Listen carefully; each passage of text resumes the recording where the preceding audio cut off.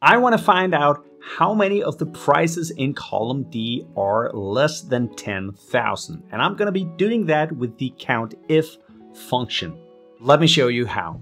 The COUNTIF function counts the specific cells that meet a certain criterion. And to use it, you only need two things, and that is the range. In the example I'll be showing you in a few seconds, that is simply the list of all the prices. And then you need a criterion. And the criterion is what you are looking for specifically. So in this case, I'm only counting the cells that holds a value less than 10,000. So that is my criterion.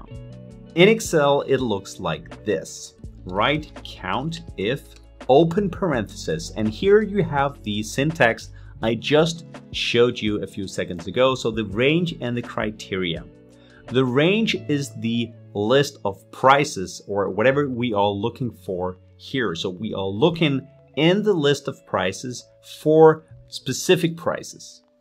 So the range is all the prices. Then write a comma to separate the arguments, and the criteria is what specifically we are actually looking for, and that is prices less than 10,000. And there's a bunch of ways you can write that. For starters, you can write quotation mark less than 10,000 like this.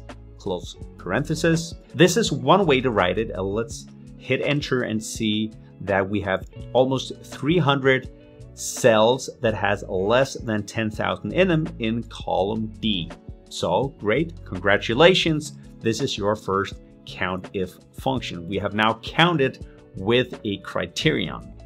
Now, the problem with this is that this is not very dynamic. Let's say in the future, it might be less than 8,000. Then you'll have to go inside the formula and change it to 8,000 here to count it again.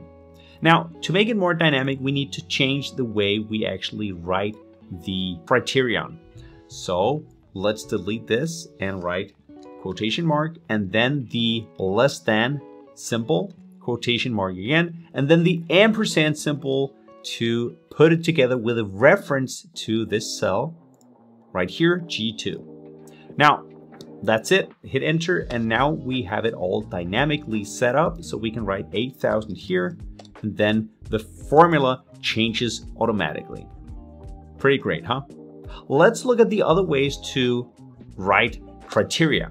So here we want to count the cells that are equal to Michael Harris. So we want to count the orders that are being sold by the sales rep, Michael Harris. So we are writing COUNTIF open parenthesis, and we are looking in the range that holds the sales reps names here. That's it, column B, comma to separate the arguments, and then the criterion is equal to Michael Harris. We don't need to write equal to or anything like that. We can just write in a quotation mark Michael Harris like this, or you could reference the cell directly and then you don't have to write the quotation marks like this and close parenthesis and hit enter. Now we can see that there are 148 orders that have been sold by Michael Harris. Let's move on to greater than, but actually I'm going to change that into greater than or equal to, because that's one of the methods we haven't gone through yet. So COUNTIF, open parenthesis, and the range this time is the order number column over here, column A, and we are counting specific orders that have an order number that is greater than or equal to 4,500. So instead, we are using the method from up here, quotation mark, and then greater than or equal to. That's the way you write that, like this. So quotation marks, greater than or equal to, that's how you write that. Quotation marks, and then the ampersand and the reference to G4 that holds the actual value, close parenthesis and hit enter. Now, this is also dynamic, so if we want to count something else instead, let's say 4,600, then we'll have a smaller number here.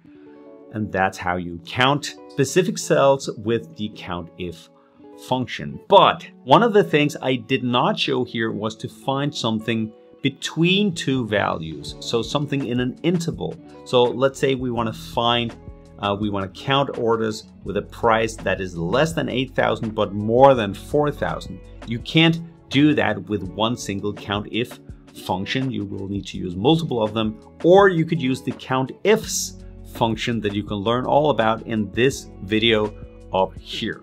If you like this video, please like and subscribe. Thank you so much for watching. I'll see you in another video.